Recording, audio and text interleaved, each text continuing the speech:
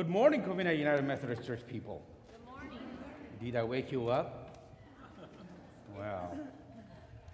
Well, it's good to see you. I know summer is drawing to a close, right? Right. For those of you, hopefully, yeah. For those of you who have been traveling, are beginning to come back or getting ready to come back in the next week or two, I think those that we have missed whole summer will be back. So I'm kind of excited. Fall season, you know, when the choir is back, when the school gets started, you know, I think the schools are starting in the next couple days, and everything will be kicked in, and we will plunge into it, and then see this year end in high note. Is that good enough? But it is certainly beautiful to see all of you, and I hope our time together will be a blessing, a time well spent. Amen? We have a great liturgist this morning. Tracy will lead us. Thank you. Good morning. Please join me in the call to worship in your bulletin. Will you please stand if you're able? Out of the depths I cry to you, Lord, hear my voice. Let your ears be attentive to my cry for mercy. If you kept a record of sins, Lord, who could stand? But with you there is forgiveness, that we might serve you with reverence. I wait for the Lord, my whole being waits, and in God's word I put my hope.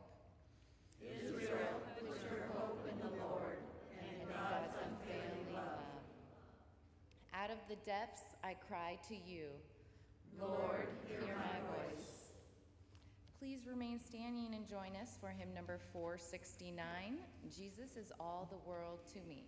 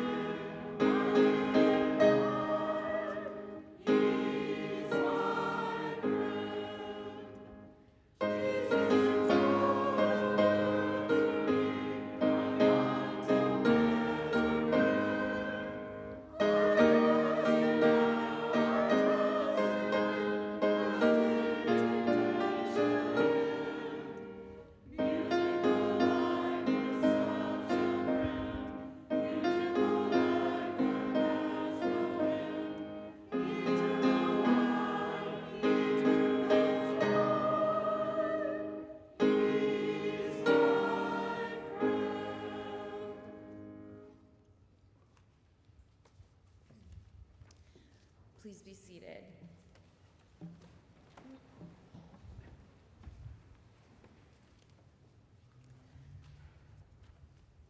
Let us pray. O bread of heaven, come down. Come down and fill us with your Spirit, for your Spirit satisfies like no other. We hunger and thirst for you this morning and long to be nurtured in your love and forgiveness. So we come to this sacred time and place where our hungers are finally and fully satisfied as only your bread can do. We will wait and listen for your leading in this hour. Amen.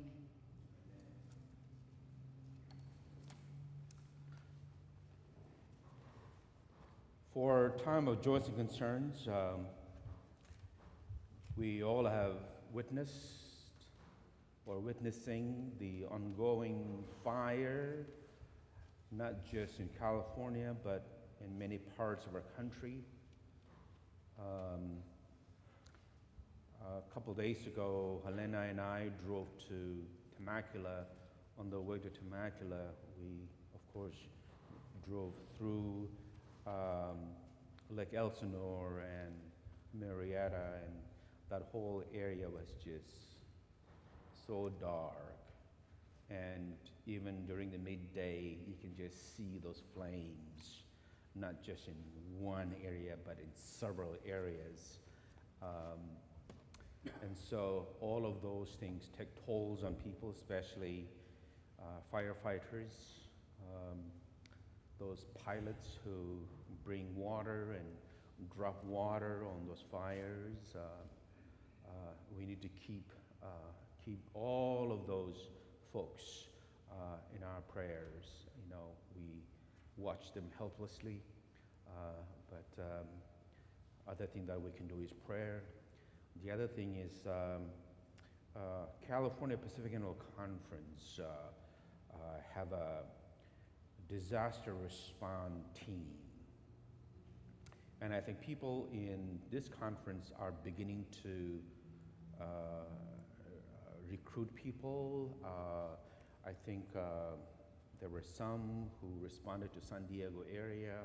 I'm in their mailing list. I went to their one training, so I am not really qualified to be out there, but because I went to one training, my name is on the list and I get everything what's going on. So we need to also keep our own churches, people who are trained and our first responder or United Methodist Committee on Relief, they have ways of responding.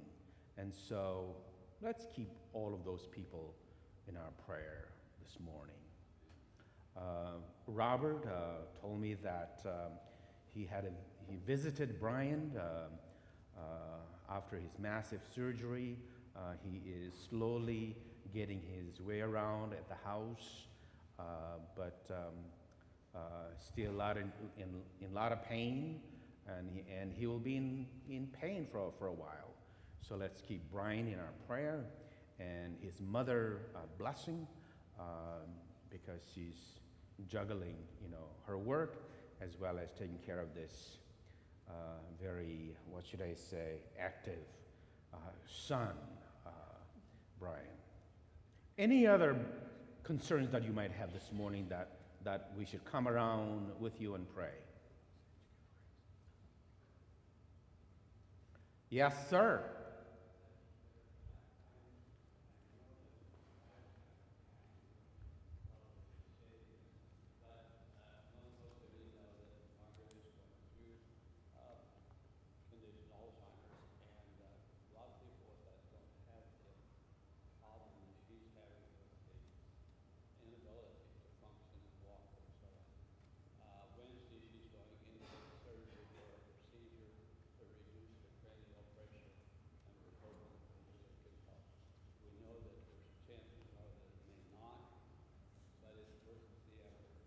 Yes. Correct. Okay. Okay. So, if you didn't hear, Margaret, who is struggling with Alzheimer's, she will go through a surgery on Wednesday, and so to keep her in our prayer. So this is what I like to do. If some of you nearby her or anybody want to come around and just put your hands on Margaret, please. You know, because that's what Scripture talks about. That's what Scripture talks about. Okay? That's what James chapter 5 talks about. If anyone need prayer, lay your hands on them and pray. Okay? And if you can't, put your hands out. Okay? Let's pray.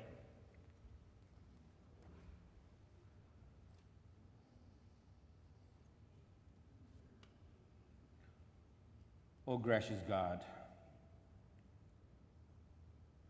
even before we open our mouth, you know the groanings of our hearts.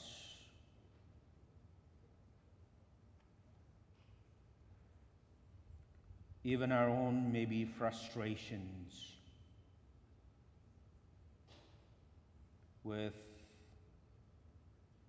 our health issues, this unrelenting fire that is consuming acres and acres every single day, moving people out of their homes, thousands of firefighters fighting these raging fires. Lord, you know the needs of our hearts. We come to you, Lord, for help. We come for a healing for Margaret.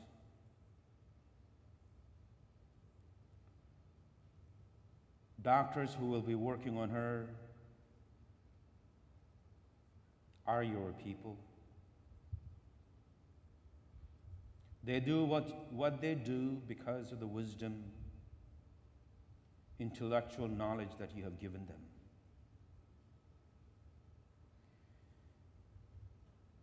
May the doctors who will be working on her be guided by your wisdom. May their minds and the precision hands be used by you. Lord, may your comforting grace keep her calm in your care, and her caring husband and the rest of the family. Lord, we also offer our prayer for Brian, that every single day that he will experience some healing coming to his leg, and the bones are coming together, strength is flowing in them, so that, Lord, 6 weeks, 8 weeks from now, he'll be a stronger young man. Be with his mother and the rest of the family. Lord, we give you thanks for our church, for the love and the care that is here, and the willingness to do what we can to serve you in the best way we know how. Keep us humble to serve you even better today. Could you join me in the Lord's Prayer, please? Our Father, who art in heaven, hallowed be thy name. Thy kingdom come, thy will be done, on earth as it is in heaven. Give us this day our daily bread, and forgive us our trespasses, as we forgive those who trespass against us. And lead us not into temptation, but deliver us from evil. For thine is the kingdom, and the power, and the glory forever. Amen. Amen. Thank you, people, for coming around. Margaret. Well, I think children are already back in Sunday school. So we have a hymn 399. Take my life and let it be.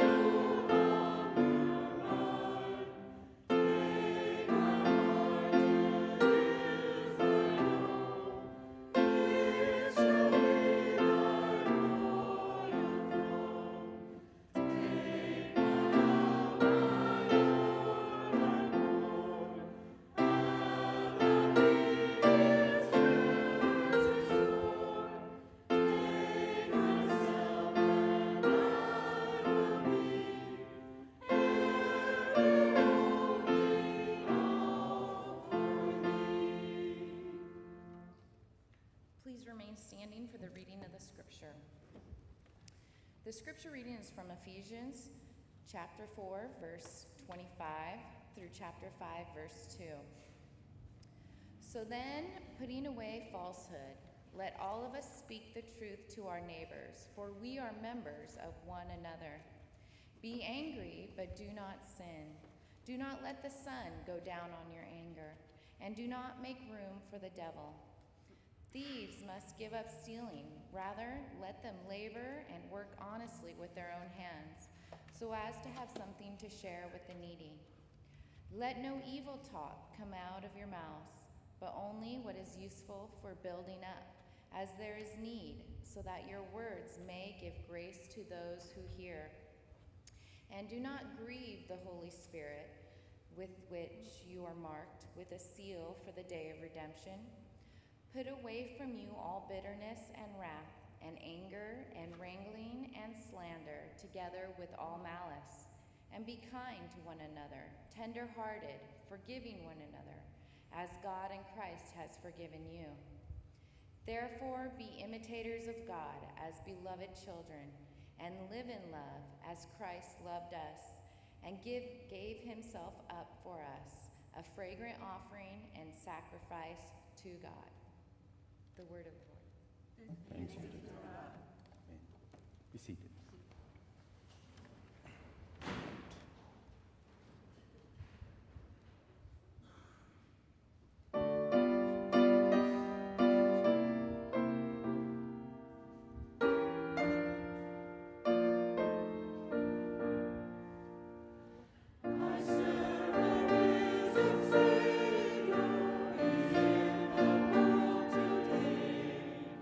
I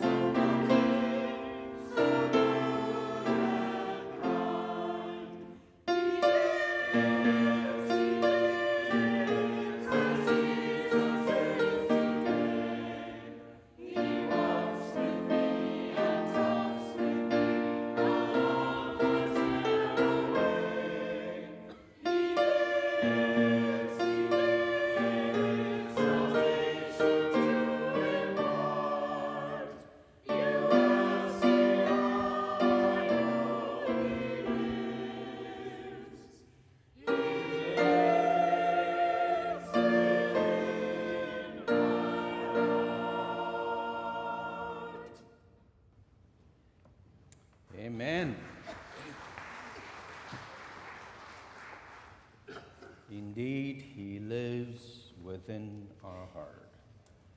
A beautiful old hymn. Pray with me. Let the words of my mouth and the meditation of our hearts be acceptable in thy sight, our strength and our Redeemer, Christ our Lord. Amen. So there is a picture up there. Do you have one of those at home? Yeah? Some of you probably have more than one, right? Especially if you bake on a regular basis, you probably have even better than that one, right? Yes. So my wife don't bake, so we don't have anything a unique appliance like that one in our kitchen. But I know some of you have all kinds, and I brought what we have in my house, in my kitchen. This is really not exactly as that one, but in case someday I fried something, so in a future tense. So I saw this in the market one day, and I just bought it. I haven't used it yet, so it's been a couple of weeks now. But I do have this thing. I think we have about 3 or 4 of these in our kitchen. And this is, of course, not for baking purposes, but to wash some vegetables in the kitchen before I cook them. And then I have this very unique, this one I use every morning to make spicy Indian chai.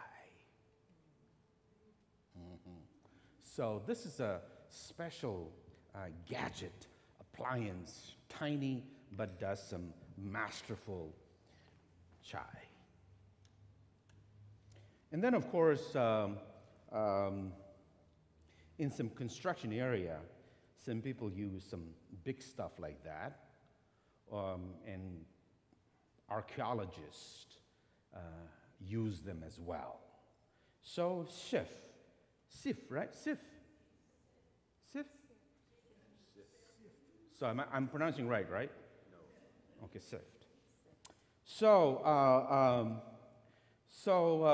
these are very important tools, so that we can somehow filter the chaffs or the rough textures or coarse textures from baking or from constructions, or to find what you're looking at an archaeological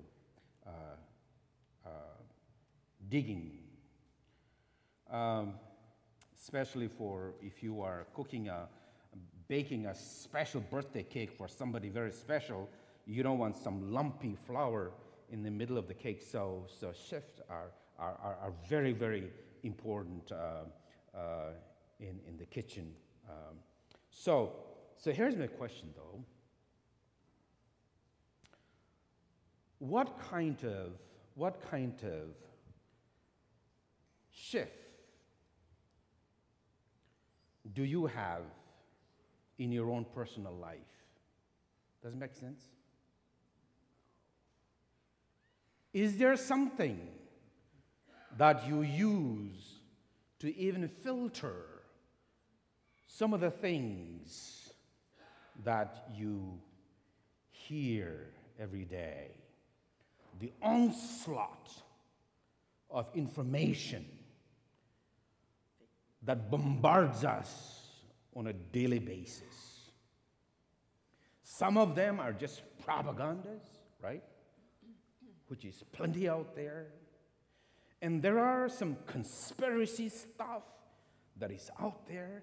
And there are some provocateurs on the right and even in the left.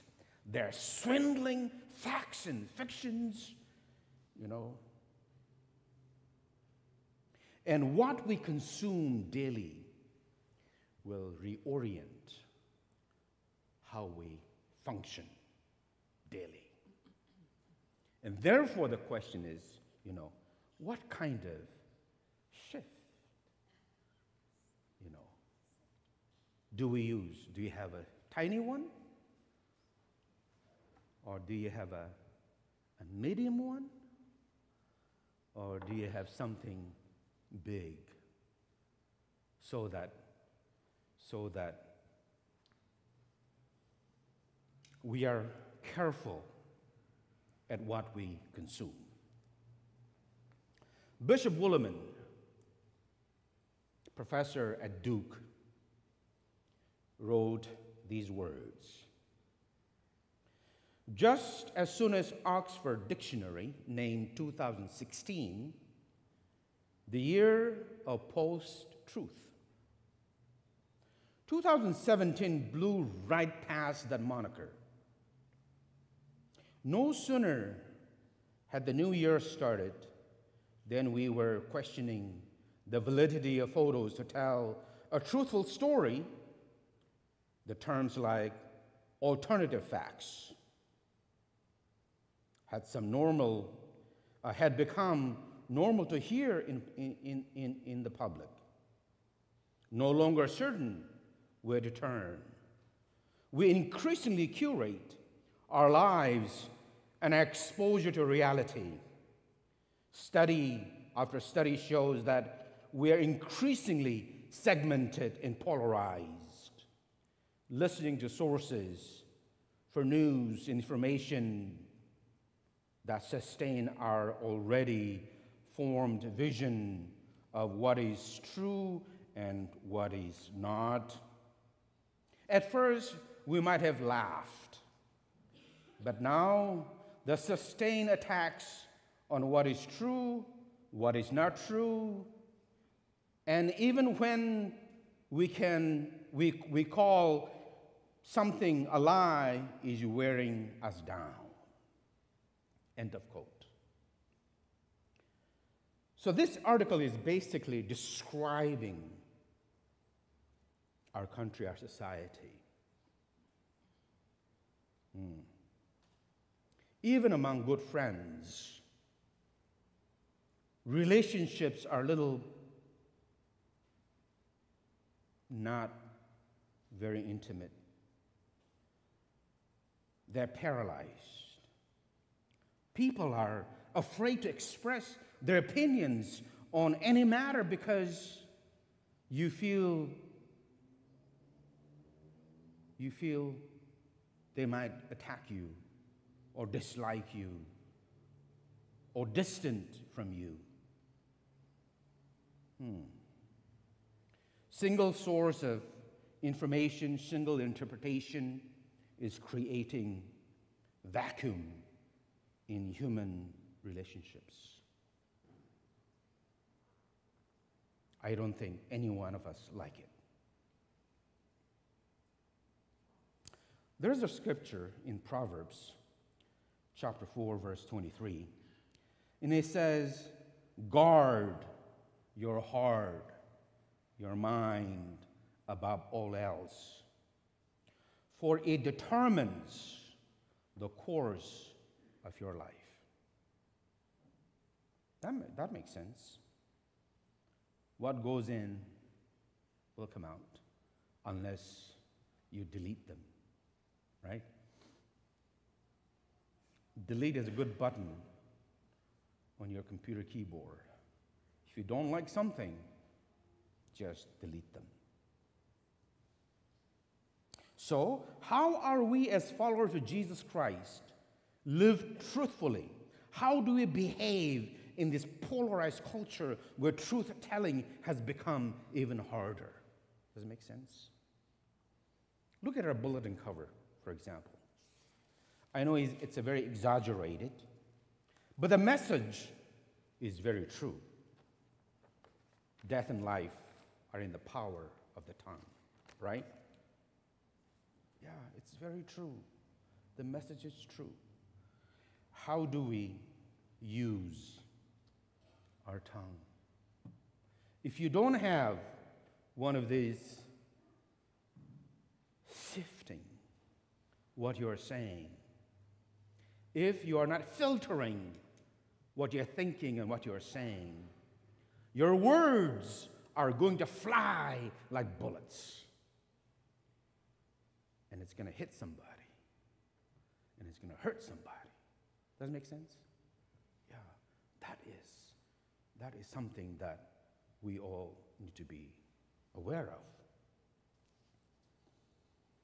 One of the best known 18th century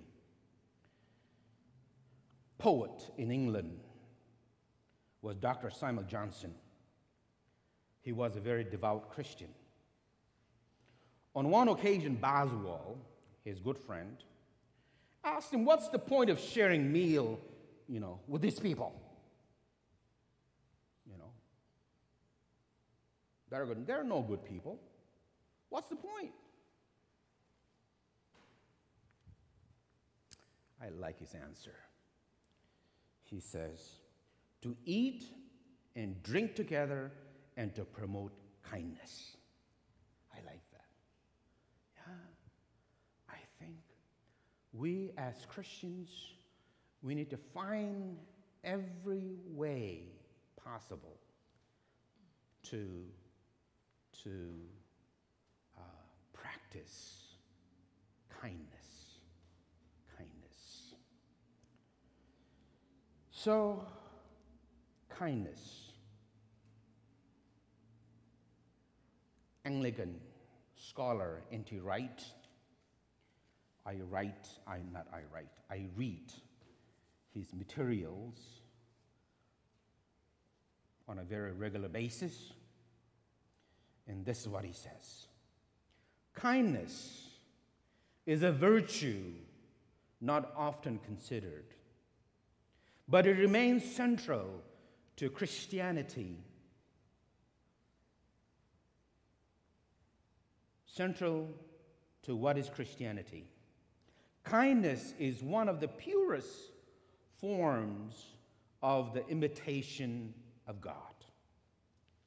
Unfortunately, there are too many Christians and sometimes churches have allowed themselves to forget that kindness and mutual forgiveness as the very essence of Christian community. End of quote. I like that. We sometimes operate as if kindness is like a multiple choice questions. It's optional. No. Kindness is essence of who we are as people of faith. Yeah. So there is something going on in this church in Ephesus that is not really pleasing Apostle Paul. He already knew, if you read chapter 1, he knew already how good this church was. He complimented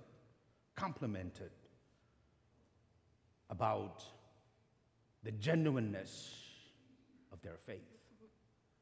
But obviously, something did horribly, maybe wrong in this church. Hence, the letter he wrote. Hence, the chapter we read this morning.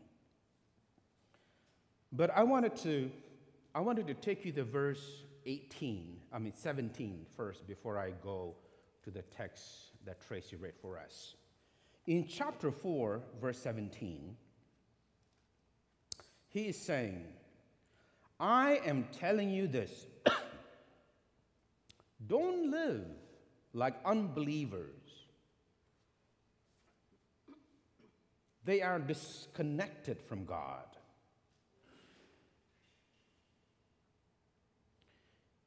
He,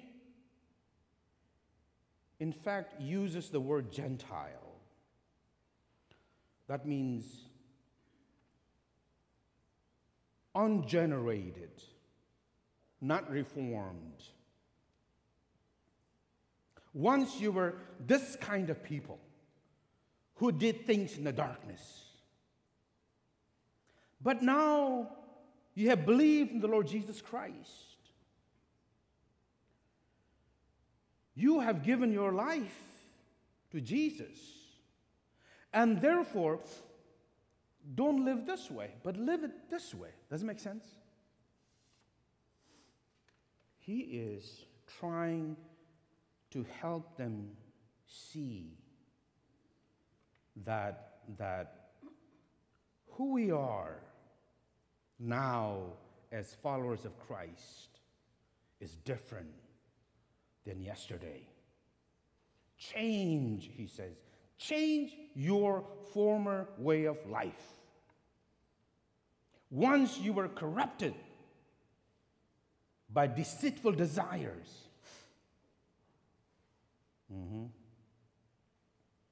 And then he comes to the text that Tracy read for us. And it starts with the word, therefore. Now, we all know when somebody says therefore, they are trying to remind you to understand what the teacher had said. Now, therefore, recapping, this is what I told you, and this is what needs to be done, right? So he used the word therefore to say that all things need to be stripped away. I think some translations said, get rid of it. The word get rid of it in Greek is strip away. If I told the 8:30 people that I used to have an old leather jacket. It was worn out. Externally, it looked nice. But internally, everything is falling apart. I could put nothing in the pockets because it disappears. Just like some mouse had gone through it. Apostle Paul is saying, get rid of those old garments. Don't give it to rummage sale. Throw it away. Pull it out from your body and get rid of it. Strip away. Strip away, he says. Another way of describing strip away is, snakes. They shed, right? Snakes, sometime, either you go to the zoo or when I was growing up in the jungle, you roam around and suddenly you see this, something that snake had left behind. Caught between two branches or, rough, two stones, and snake slithers away between those two and leave behind the old skin and goes out with a new skin. So Apostle Paul is saying, we, Christians, followers of Christ, need to strip away lying, anger, stealing, dirty talks, hard feelings, even bitterness. These are things that are fracturing the church in Ephesus. These are things that still fractures church today, right? Yeah, even today. Let us not be blind. Yes, we are human, and we do have some shortcomings. I think Apostle Paul understands that. But he is trying to tell the congregation, if some of these things becomes your operational theology in the church, that will control your mind, stifle your spirituality, and you will lose the meaning and purpose of being a church. Yeah. He is really attacking what's happening in the church to really remove it.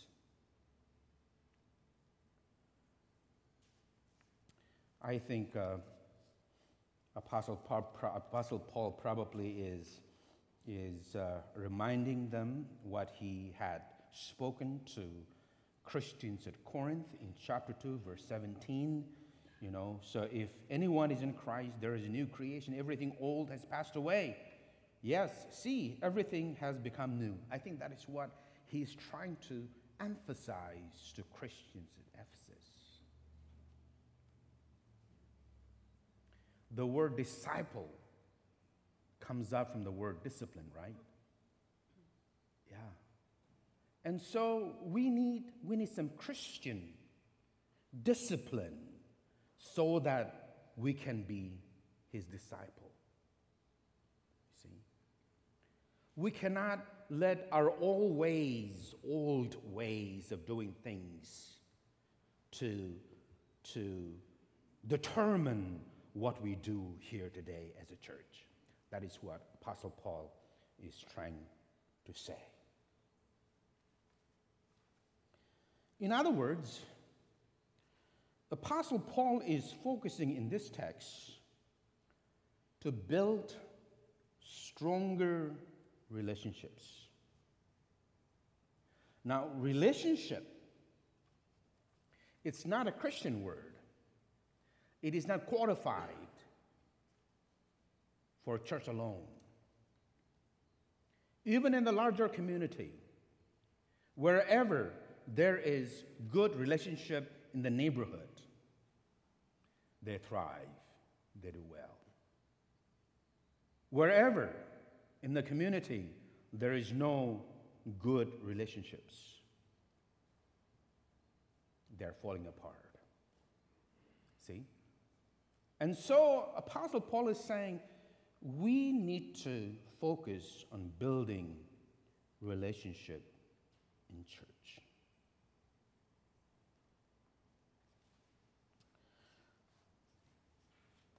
However, Paul is not missing when he says relationship. He is trying to hook in people to understand it's because of Jesus, right? Last Sunday's sermon, because we have one Lord, one Christ, one baptism, because of all these things, we need to be one. And today, he's escalating even that by saying, we need to get rid of some of these old ways of doing things so that we can grow together. And 2 Sundays ago, Apostle Paul said, be rooted and grounded in the Word. If we are not rooted and grounded in the Word, then everything what I'm saying is not going to make any sense. Yeah. Not going to make sense. And therefore, because of Jesus, we are who we are today, and therefore, we need to get rid of the old ways. Yeah.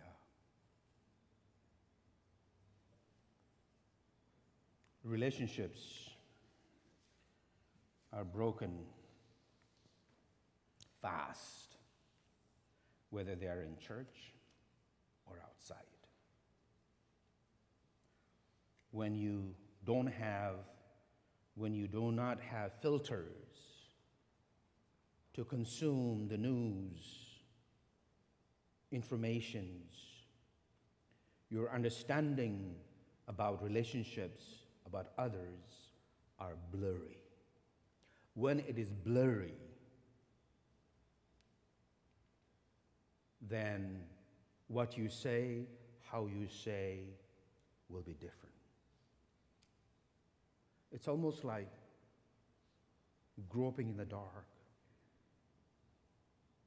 I told a story at the 8:30 class this morning that when I was growing up in Nagaland, there was no street lights. Absolutely no street lights. But I walked to church 3 miles. So most youth meetings were at night. And I would be coming home at 10, 11 o'clock. And in the pitch dark, where you cannot even see your hand in front of you, I'm trying to find my way home. 3 miles. I know my mother very kindly reminded us, son, take flashlight with you.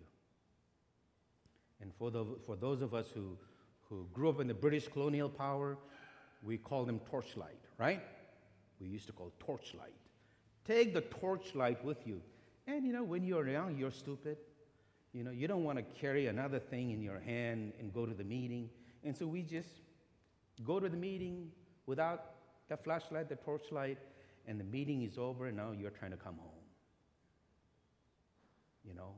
You know that there's the wall here, and there's a cliff over here, and therefore you're trying to walk as close, feeling your way, and then a rats move, some mice moves around, some creatures, and then you go, oh, what's up, And then you still gently try to find your way home. Friends, I'm telling you that story to say it is not fun living in the dark. It is not fun to find your way home in the dark. And therefore, Apostle Paul is saying, whatever is hampering your way forward as followers of Jesus Christ, those things need to go. Those things cannot determine how you live your Christian life. That's what it is. I don't want Covina United Methodist Church to be a place of gossip, right? You don't want that. I think I have a little, see?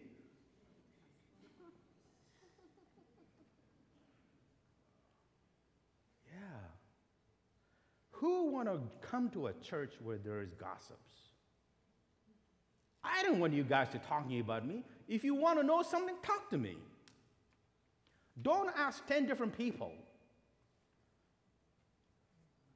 about me.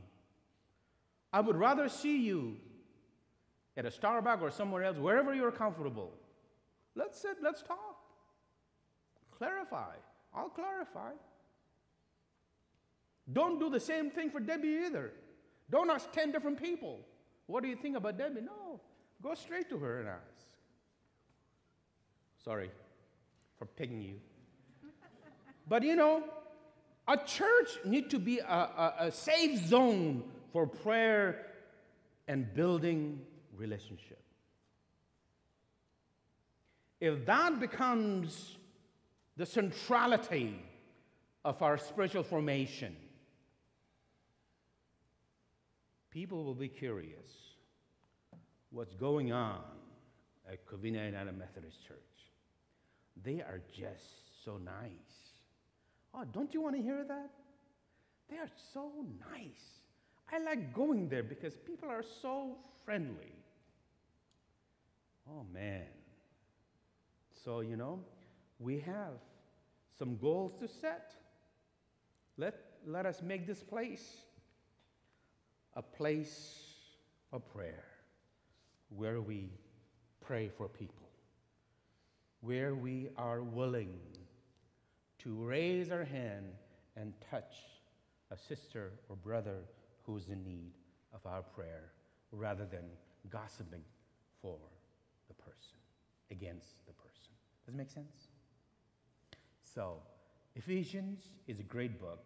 I think I have 2 more sermons to preach on this Ephesians. I hope you come.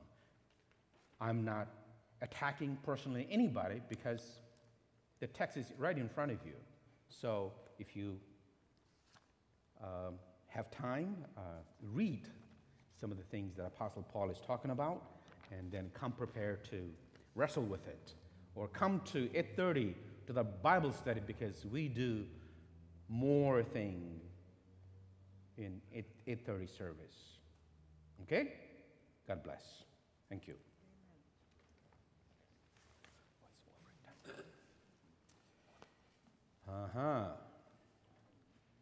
So here it is. Freely we have received, thus we freely give.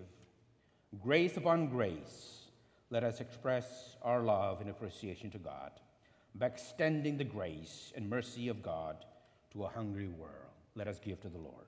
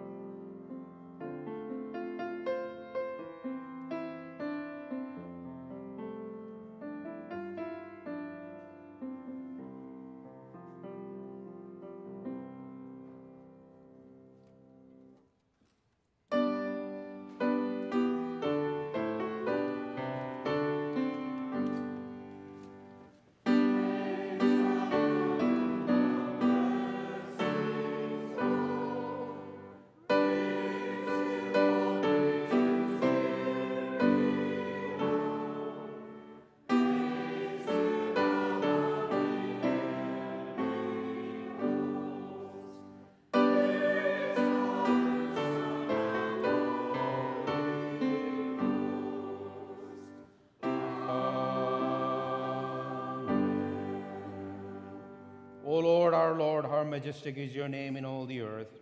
We bow before you and thank you for the privilege to participate in the acts of kindness and love here on earth.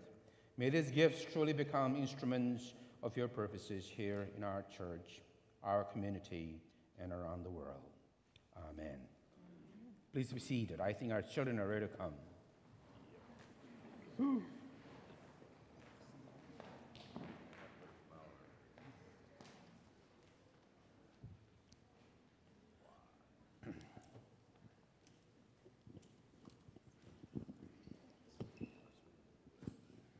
Good morning, everybody.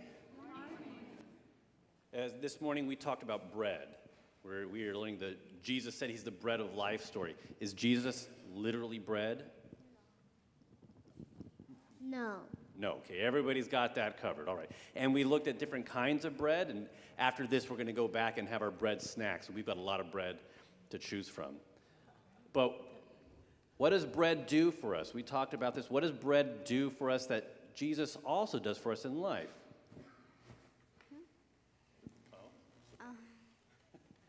Does bread provide nourishment? We talked about that. We learned a new word. Do you remember what nutrients are? You forgot what they are, but you know the word, right? Some types are really good at birthday parties, especially Hawaiian bread. I suggest it.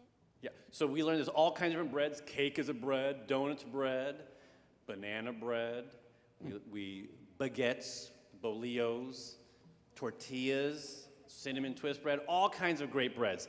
But they nourish life, and Jesus nourishes our life. And so what we're wearing on us is the ways that we nourish each other's lives, the way that Jesus shows us our lives can be nourished by Jesus, but then we're also supposed to nourish each other's lives. And I don't know if you noticed this, but you all are nourishing the lives of all kinds of kids that are living in group homes right now or in emergency shelters that are going to be starting school in these next couple of weeks. And if you didn't see it, our box of school supplies is overflowing. Yeah, that's right. One of our friends works for that group home company.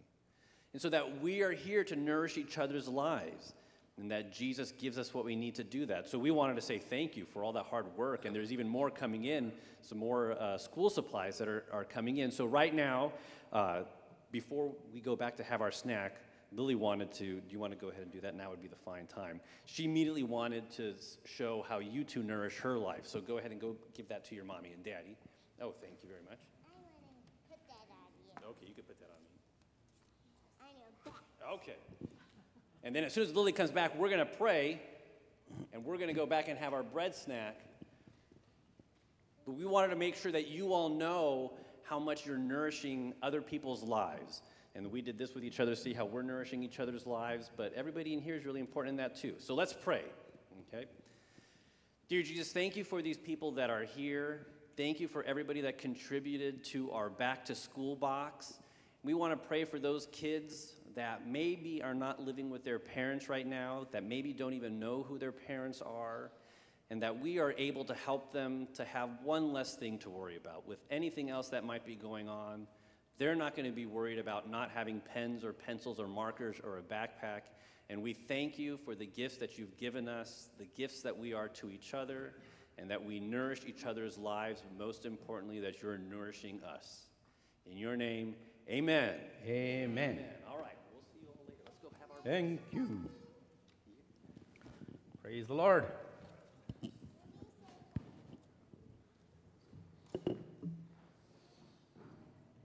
Let there be peace. 431. If you're able, let's stand.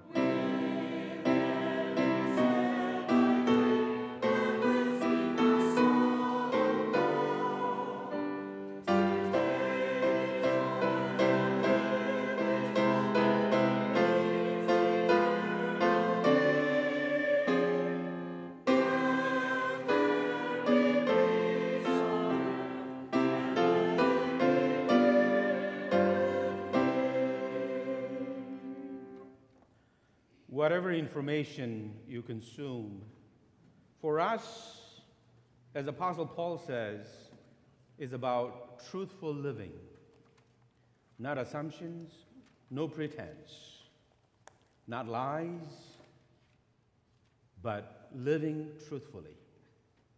So it doesn't matter where you're at politically, doesn't matter where you're at theologically.